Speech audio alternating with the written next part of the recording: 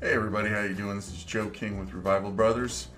Today I'm going to show you how to move your license from one machine to another. This is actually a very simple process, but I want everybody to keep in mind that when they purchase IPA, they're purchasing one license to a computer, and if you're going to install it on another computer, you need to remove that license or release it from the server and then reinstall it on your new system.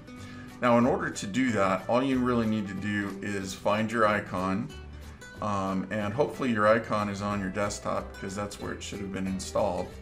You're going to want to take this icon, put it into a folder, create a new folder on your desktop and put it in that folder, and open up that folder. And what this does is this folder has different securities than your desktop, so you can actually do stuff in it.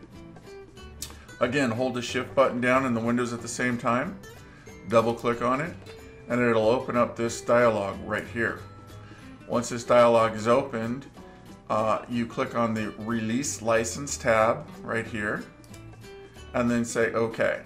What that's going to do is it's going to release the license on the server and allow you to install IPA on another system using your same serial number. Take care, and we'll see you next time.